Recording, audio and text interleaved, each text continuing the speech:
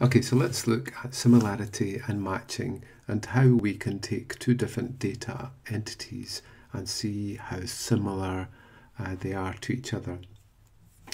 So the three main areas we'll look at are similarity metrics. Can we get a scoring system that tells us how close one data element is to another? Whether it's possible for us to create hashes of the messages, the data objects that we have, and to see if we can create a thing called a similarity hash that would allow us to measure the differences between two data elements. And then we'll look at a powerful technique within cybersecurity, and that's the usage of regular expressions to be able to search and mine for data elements. Okay, so let's first look at similarity. So with similarity, we need to make sense of searching for our data elements. The human brain is fairly good at this, and it can take something fairly complex, such as this grid, and to be able to find words quite quickly. So the human eye is good to be able to be trained on finding things within inside complex infrastructures. You can see another one there, and it's not too difficult to be able to find elements because the human eye and brain obviously know where to look to find that similarity. But we might also be looking at things like credit card details. In this case, we have two credit card details, and what we want is to be able to find a method that allows us to be able to find the format of a credit card number in different types of formats. So we might have a dot or a slash or a hyphen in there, but when we search, we're able to find things that look similar to this. This gives us what's called true positives, where we actually find credit cards, or false positives, where we identify something that isn't a credit card as a credit card. So there are various methods that we can look at when it comes to text searching and to find similarity. The most basic is the edit distance method, and in this we look at the changes between one text string and another, and the amount of changes that we'd have to make to insert or delete the characters within a string. So the main methods that we'll see in here, the Levenstein method, Needleman-Wunsch, Smith-Waterman, and a few other different methods can be used. Then we get block methods. These are token-based ones, and it's where we're identifying, typically delimiting by a space, different blocks of text. So once we identify the blocks, then we can try and search for the same block within another set of the string. Then there are Jarrow methods, which allow us to be able to look at character transpositions between two different strings. And then finally, we have the Q-grams method, which will look at 2 or 3 or 4 character sequences and then try to match them into other 2 or 3 or 4 character sequences within inside another string. If you look at how well these methods perform, we can do a quick assessment here, looking at different ways to assess it. So let's look at the loss of an insignificant word, such as an and or it, and so on.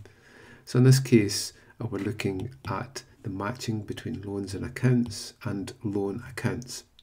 In this case, we see that the block methods or the token methods work best because they will be matching certain words within inside the two strings.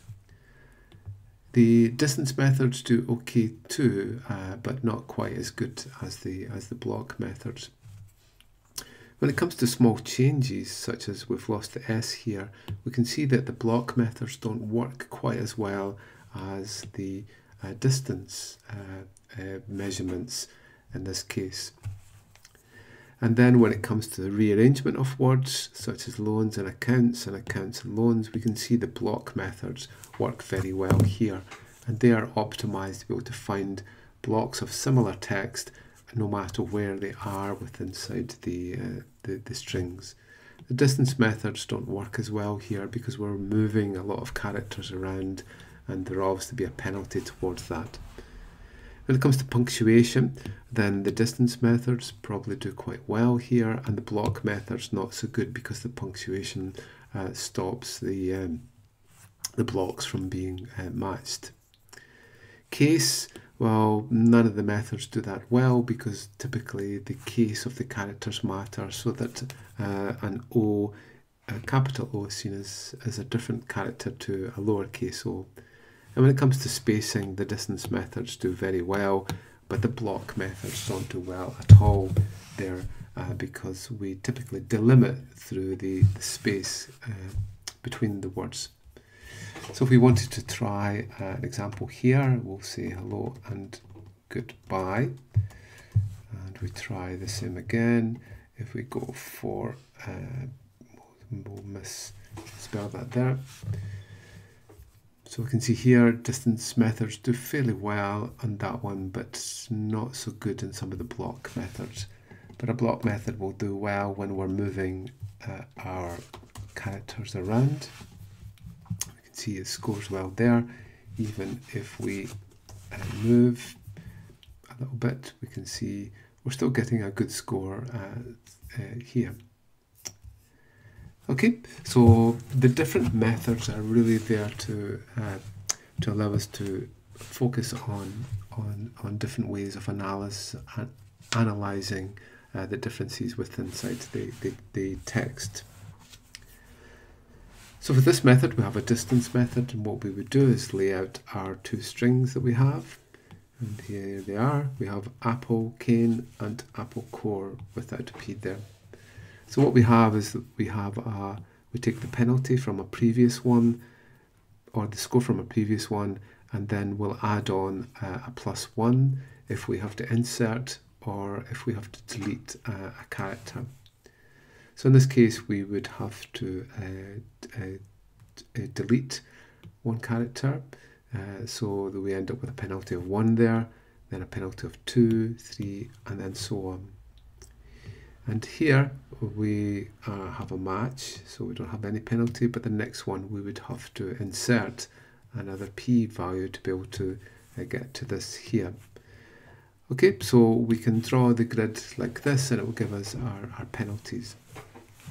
The score that we get then becomes the least score as we go through our matrix, and we have it here, and then we can actually drop down to there, or we could go along to there.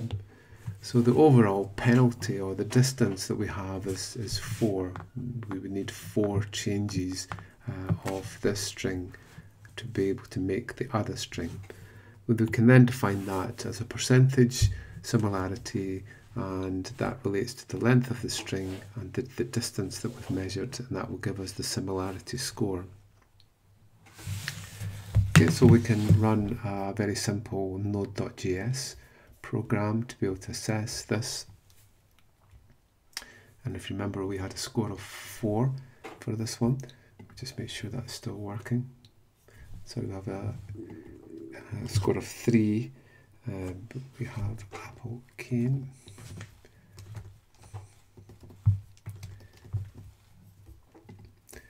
And we get a score of 4 there.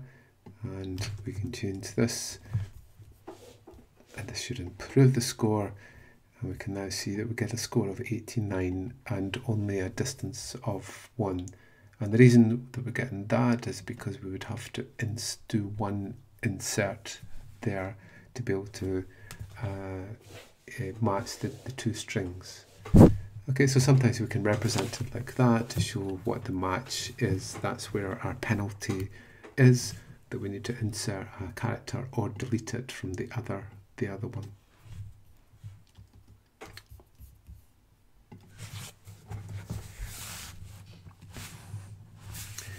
And an even better methods in some cases is the Needleman-Wunsch method. And in this case, what we have is that if we match, we get a score of +1. If there's a mismatch, then it's a -1. And if we need to insert or delete a character, then it's a score of -2. We can then draw our grid as before, and we give penalties and scores to each element. So you can see that matches there, so we get a score of 1. That matches, we get another score of 1, and so on. But then we would have to do an insertion of a character here, so we'll lose 2 to get 0. And then we can go down the grid, and the red gives us the actual match that we have there. Okay, so in the end we get as plus for a match, and for this one we need to do an insertion, so that's a score of -2, so we get 2 minuses, and overall we get a score of 0 in this case. The Smith-Waterman method is quite similar with the scoring that we get, but we make sure that all the negatives become 0. Then we move through it until we get the highest score, and that becomes our end point. So you can see the match that we have is there.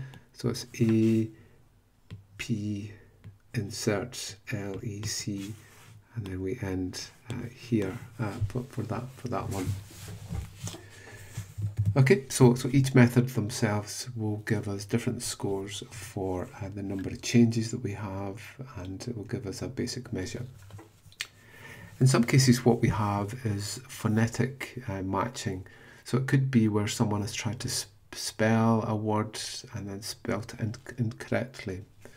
So we might have a word like castle, and castle sounds like a K-A-S-E-L, castle, and that's phonetically, that is K-S-E-L. And that's defined from a phonetic alphabet. So every word can be pronounced by these phonemes that we have here.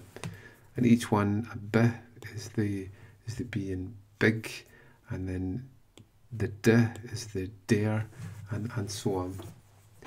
So what would be useful is that if we wanted to search for certain words, then we might want to search for them in terms of their phonetic matching. So one method for this is called SoundX, and what it does is it tries to find 2 words that match when they are pronounced together. So we might be looking at surnames and to find a surname that is pronounced in a similar way.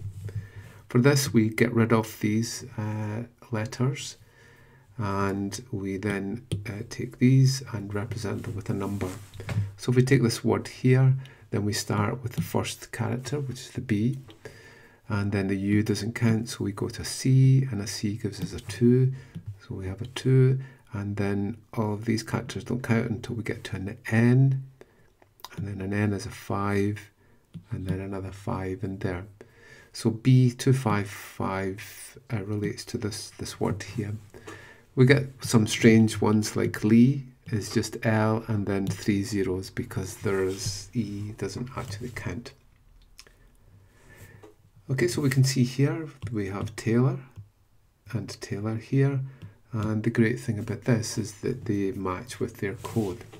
We can also use a New York accent. You can see here that Taylor comes out as Taylor, and the other Taylor becomes as Taylor. So this allows us to be able to match towards different pronunciations. And then there's another one called a phonics that we can also do the matching for. And here we see our other metrics that we have, like gyro and the distance measurements. So we'll have a look at the coding for this. So if we take an example of Taylor and Taylor, hopefully we'll get a match there. and we can see that we do. If we try Miller and Muller, again we see there's a match in there. But if we take one that doesn't match, so we'll try these two here, we see that we get different codes in there.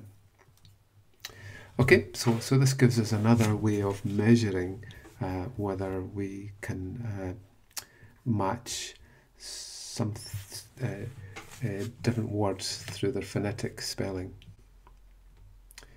Another method that we have is what's called similarity hashes, and whether it's possible to take a hash of a large message and get it down to a very small hash value, and then to compare the two hashes of the words that we have.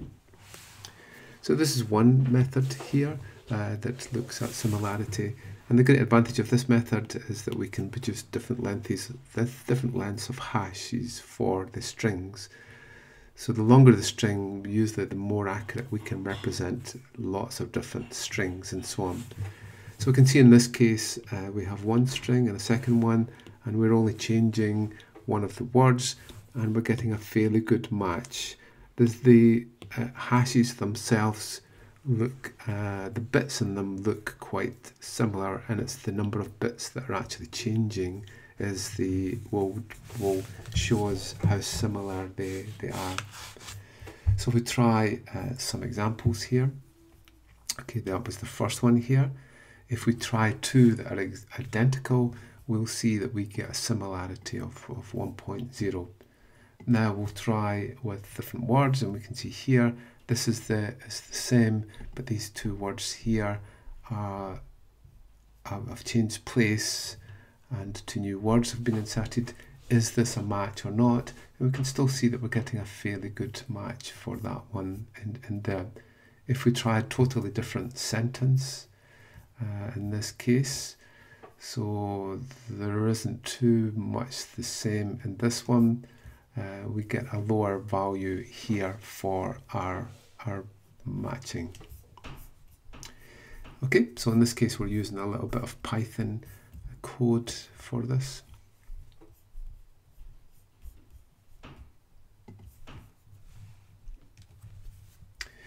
And a method that's used in the detection of spear phishing is this hashing, similarity hashing method. And what it does is it takes small 3-letter sequences and tries to match them into some sort of hash, so that we can actually see when these 3-letter sequences actually match to each other. So we'll try this one, and we can see here we're getting a score of 89 for this one. If we try again, then we can see still getting a fairly good score there. But then if we change this, we can see that the score is going down as our strings are matching less. Okay, so this is the maximum score here, 128 in this case, for these two messages. We'll try one. We're dropping down to 189, and where this is good is in terms of spear phishing. In this case, these two messages are actually fairly similar. It's just that the name has been changed, but we still get a very high score for our similarity hash. And we'll try one that's a little less, fewer matches. I can see here the words still looks quite similar. It's giving us a score of 86, and we'll drop it right down until we get two messages that are completely different, and we can see here that the score becomes 1, or there is no matching between the two strings. Okay, so here's an example. Perfect match, pretty good matches here. Still pretty good there. This one is not so good, but then we go right down to here and we're getting a score of 1.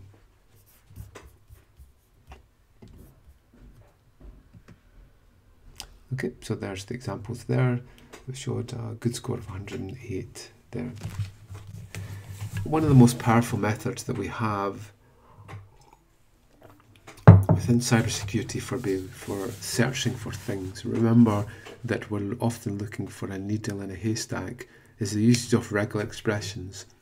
And in this we can look for similarity in the matches. We might be looking for email addresses, IP addresses. We might be looking for a MAC address, a certain MAC address that we know a little bit about. So regular expressions are very powerful in terms of being able to search our data infrastructures and then be able to pick off our data elements that we're looking for. So the basic format is this. So we define different character sets inside our square brackets. So 0 to 9 will match numeric values, A to Z for lowercase, A to big Z for uppercase, and we can also add numbers on there and tildes and so on. That provides the character sets that we're looking for. We can then modify that by defining the number of characters that we're actually looking for. So in this case, we're looking for 4 numeric values to match. So if it only had 3, it would match. If I had 5, then it would only match the first 4 in the value. Okay, so we can also match a certain digit with the /d if we need that. If we want to match a single character, it's a dot. And if we want to match, let's say we want to match a T or an A, then we would draw it like this. So this is the OR operator there. If we want to match one or more characters, we can have a question mark after it. And if we want to match anything at the end of a string, we will put a $sign at the end, and it will match from the end of a string. /s gives us a space. So here's an example here for defining the year. So this might be 1983. So that would be 4 characters here. This one here defines a numeric value of 3 characters with either a hyphen or a dot. Then we have 4 characters, a hyphen or a dot, and then 4 digits after that. This one here will match a telephone number that looks like that. To match a credit card, Visa starts with a 4. We can then have 3 numeric values followed by a space or a hyphen. After that, 4 characters, space, hyphen again, and then again this will match a Visa card. And then for IP addresses, we can have either 1 to 3, so we can have 1.2.3.4, we can have 10.10.10.10, and then we can have 250.250.250. So we can have 1, 2, or 3 numeric values. So we can find that there with that, then with a dot, and then so on from there. Okay, so in this way we can actually build up fairly complex searches using these regular expressions. So we can either code it with Python or most other programming languages, or we can use a simulator to be able to analyze our regular expressions. So let's look at the Python example first.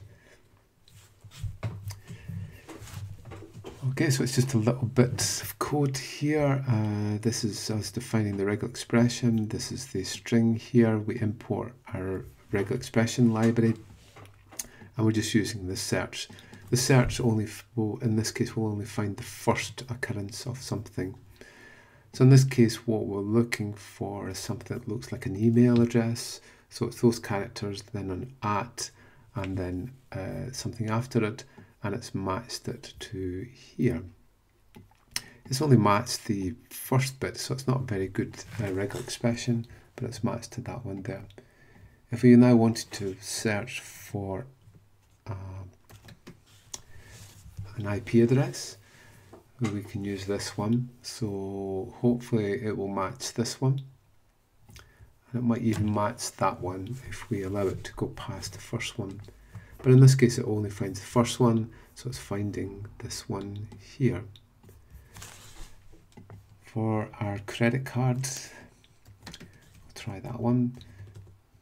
So here's our credit card. It starts with a 4, and I think our credit card is in here. This is a Visa card, and we'll see if it can find that one there, and it does. Okay, so we'll just take a copy of that one, and we'll try and use that in our other example.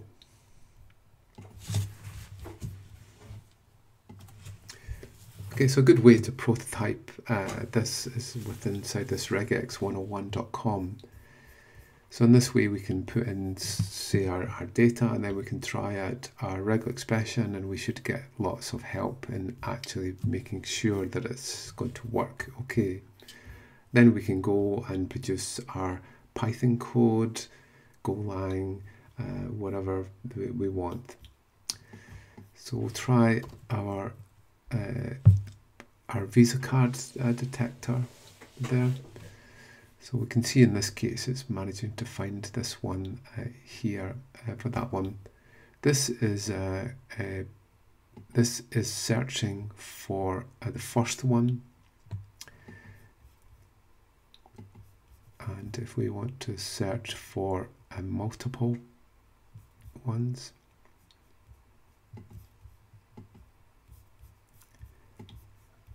and that's our first one there. And if we wanted to, say, just go for 4 characters, say, then we can see now that it's matched 2 of these, starting from the this sequence in here. Sorry, it's matched this part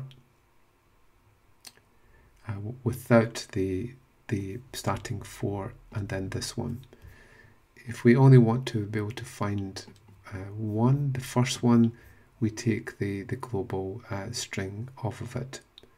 Okay, this is the string here that we would use, and we can see there is a modifier at the end that will give us the actual string that we're looking at. So now we have a /mg at the end of our string, and when we go to our Python code, we should be able to see that is actually created for us within our code generator.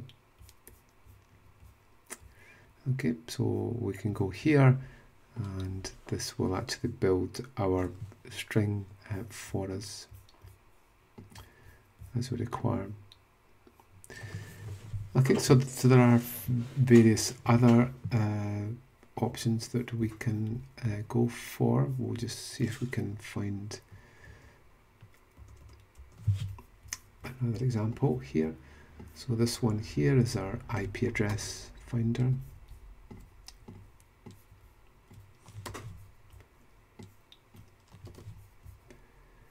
Okay, so in this case it's managed to find one here and another one, but we can see we have a false positive in terms of this. So this is looks like a MAC address here with dots, and we can see that we have a false positive.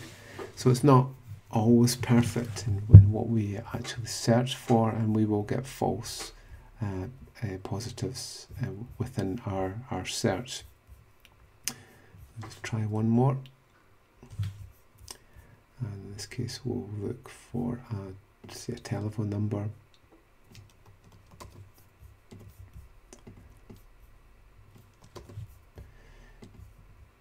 Okay, so again it's giving us false positives there, but it's at least finding the first one there, and it's getting confused with these two Visa cards in there.